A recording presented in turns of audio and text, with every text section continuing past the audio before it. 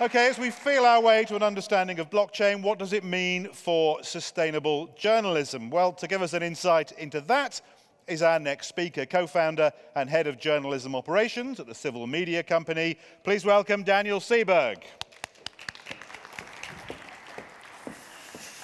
All right, how's everybody doing? Hanging in there? Blockchain, totally understand it at this point? Okay. My name is Daniel Sieberg. I am a co-founder and head of journalism operations, also leading our ecosystem growth at Civil. And I'm really excited to be here today to talk to you about some very near-term applications for blockchain and journalism. Just a little bit about me, so you have some idea of who's standing up here in front of you. I have spent a good amount of time working in the media and for tech companies. And I spent a lot of time in academia, probably more than I should have. Managed to pay off my student loans some time ago, but I did do a graduate degree in journalism with a focus in technology. This is back in the late 1990s, so I feel like I've had a first-hand view of the evolution of journalism and technology, that intersection for a long time now. I was one of the folks who helped to create the Google News Lab, which is Google's effort to foster innovation and storytelling within publishers and broadcasters all over the world.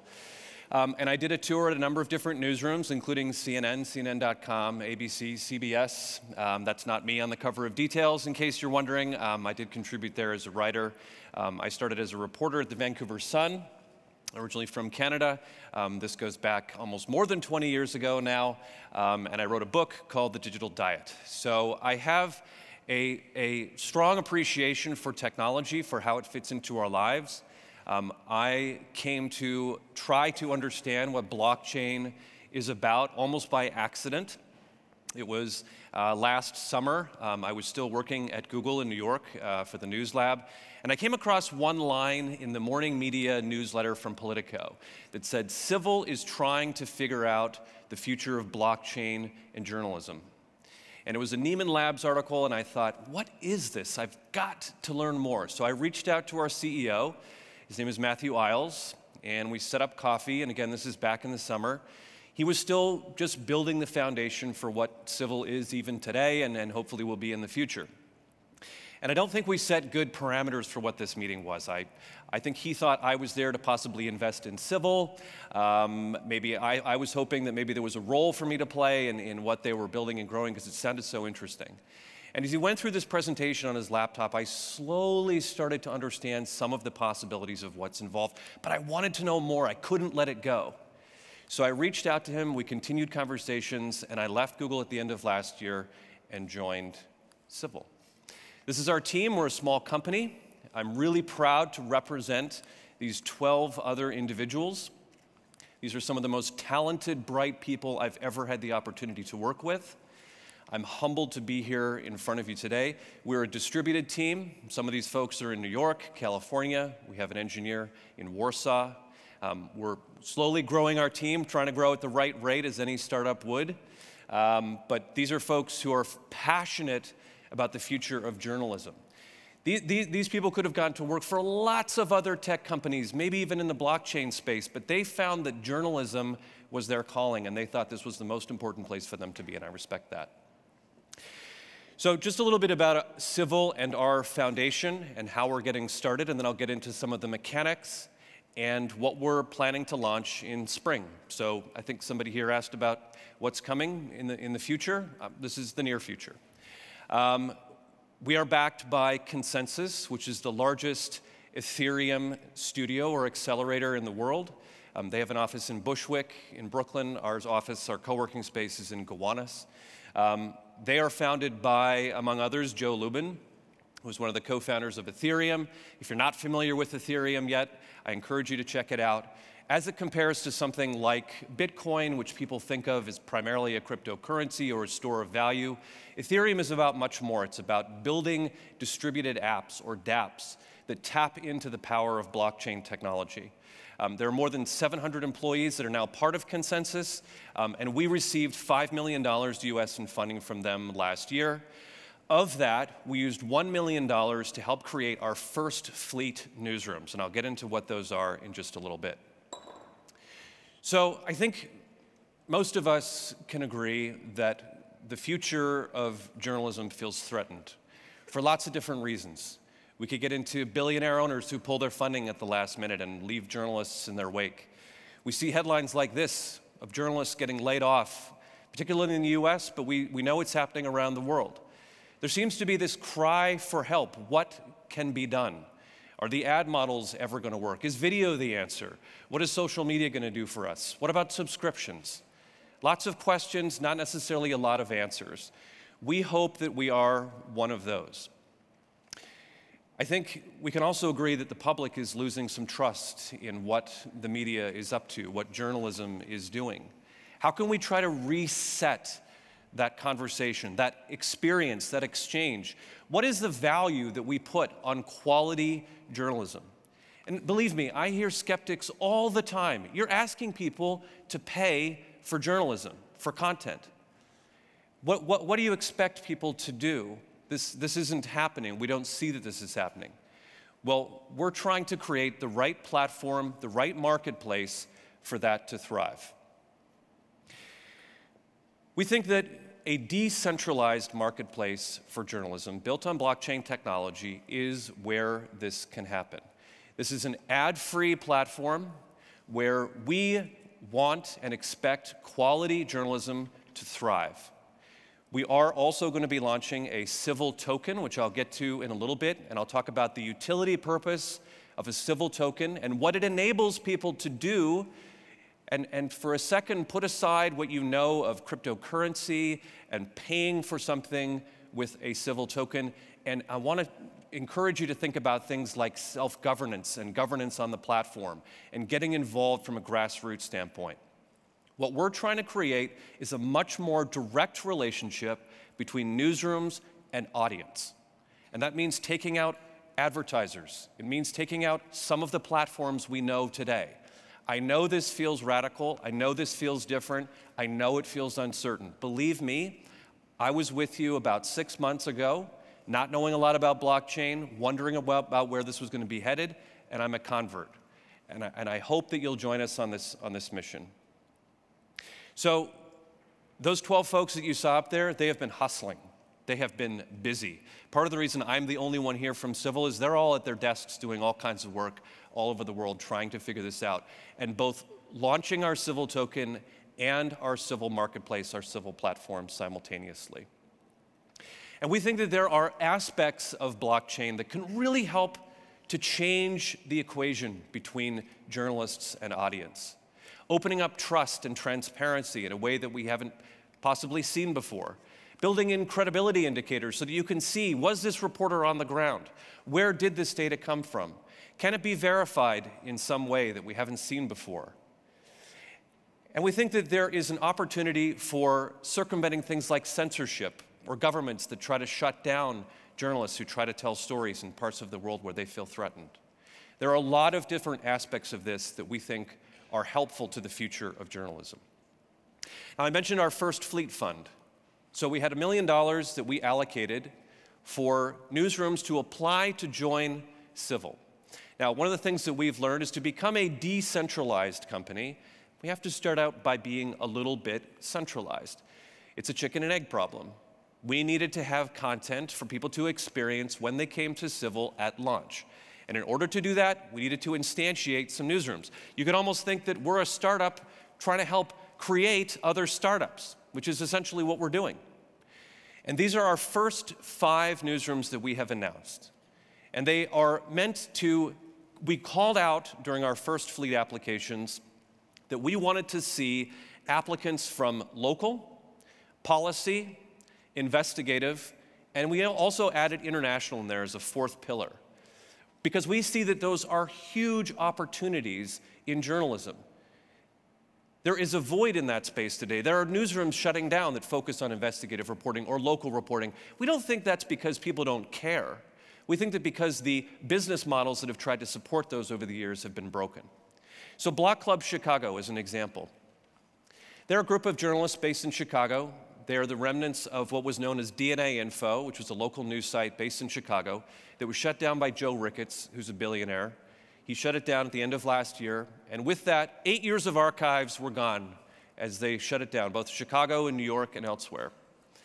This was of alarming concern for those journalists to know that this content that they had created was gone, that it could never be found again. It did get brought back to the internet, by the way, but only because Joe Ricketts received such terrible PR for doing what he did. So those journalists got together, they found out a little bit about us and what we're up to. We met with them, they came to us in New York.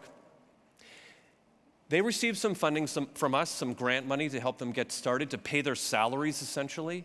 They've also received some civil tokens, which give them an ownership stake in our platform. And they created a Kickstarter campaign. We were a little nervous when they did. We didn't know how people would respond. They asked for about $25,000 over 30 days. They have since gone on to exceed $150,000 in funding in Chicago. They're now the largest journalism Kickstarter project in American history. This is exciting to us. It makes us think that maybe we're onto something here. And these other newsrooms are in a similar vein. Populous, started by a woman named Maria Bastillos. She's based in California. Formerly of The New Yorker, lots of experience in journalism. She's hired about 10 journalists now to help build this newsroom out. She sees it as kind of an alt-weekly for the California set. Sludge, this is all about uncovering dark money in government. These are some of the most talented investigative reporters I've come across, and they're committed to their mission. Cannabis Wire, this is started by some graduates of the Tao Center at the Journalism School in Columbia. And these women are excited about covering this, what is becoming a multi-billion-dollar industry globally, and thinking about all of the ramifications from society to regulations. And then Daily, which doesn't roll off the tongue initially, but was started by someone named Tom Skoka, who's a former editor at Gawker.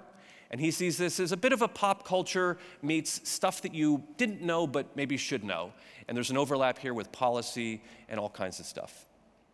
And this is just the first sampling of what we expect to launch with about 15 newsrooms coming in the spring. But to underpin all of this is something that we believe very strongly in, and that is our civil constitution. And much like the US Constitution, this is meant to be an organic, amendable document that will foundationally spell to the audience what civil stands for. This is not reinventing the wheel.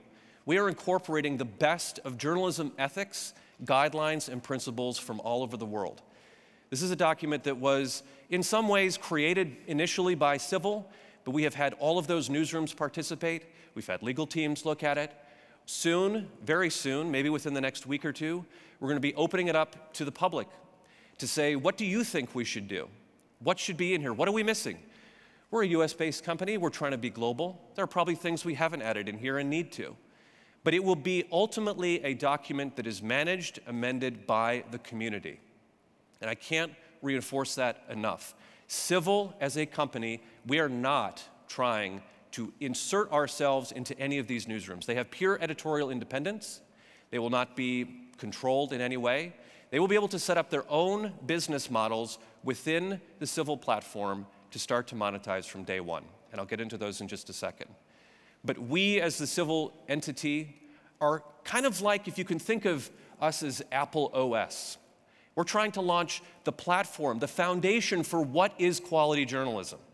And then others can come and build apps and newsrooms and services on top of us. You know, we could be a little bit like Intel Inside. You might see the civil icon or button on other news sites in the future to indicate trust or verification or some ways of monetizing. And we're also creating the Civil Journalism Council, which is intended to be a group of individuals across academia, the industry. We want to make this a global group that will have oversight over what happens on the platform. If there's a violation of the Constitution, if a piece of content violates the Constitution or a newsroom violates the Constitution, there will be procedures in place, thanks to the civil token, that will allow the community to determine should those bad actors be allowed on the platform or not. There are governing mechanics, which I don't have time to get into today, but if you go to our website and our soon-to-be-released updated white paper, you can see all of this in great detail. This is an article that was written by Nikki Wolf, who's a writer at The Guardian US. The headline was, "What could blockchain do for journalism?" We got really excited by this article, this Medium post, because we think it really spells out a lot of what we're talking about. And yes, as we heard from the previous speaker, that blockchain is a rather nascent technology in some ways, but the genesis of it has been around for years. And only now is it starting to become more visible and part of the mainstream. But really at its core is this idea of peer-to-peer transactions. It is a distributed ledger. It is open. It is transparent. And we think this adds a lot to what we're talking about with journalism.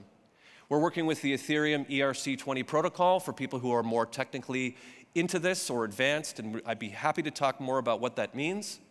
And if you want to think about sort of the difference between, say, Ethereum and Bitcoin, if Bitcoin is a bit like gold, retaining its value in that way, then Ethereum is a bit like oil.